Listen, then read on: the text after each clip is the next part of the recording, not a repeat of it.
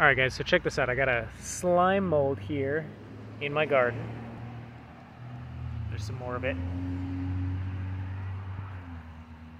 And here's a patch that didn't get wet yet. I'm gonna water this and I'm gonna show you what happens.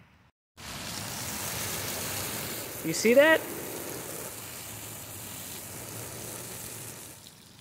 So as soon as the water started hitting that slime mold, all of those spores came off of it. It looked like a smoke, that's how many spores there were. And every single one of those spores can grow into a new slime mold. So I'm gonna just zoom in on the grass a little bit. You can kind of see the dusting on there, and we'll see if you can see it. I don't know if you can tell that like smokiness on the grass is all just spores. Now it's ready to grow in a new slime mold. Here's a picture of some fresh, new slime mold. You can see it's bright yellow. It kind of spreads out and seeps. And then once it is old enough and mature enough to reproduce, it'll turn darkish.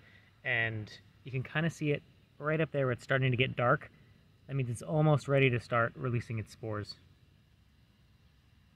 But that's a slime mold, people. The slime mold I just showed you is called dog's vomit slime mold.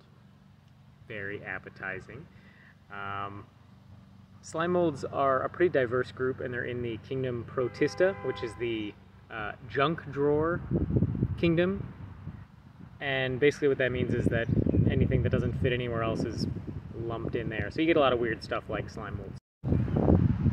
Some fun facts about it. It is actually a single-celled organism. It has multiple nuclei.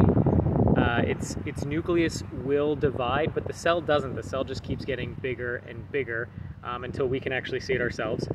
They do move. They actively move. They can sense the world around them, and they're actually predators. They're hunters. They hunt for bacteria and other microbes, and they will actually squish their little body around to move and chase after it. So let that fuel your nightmares for you.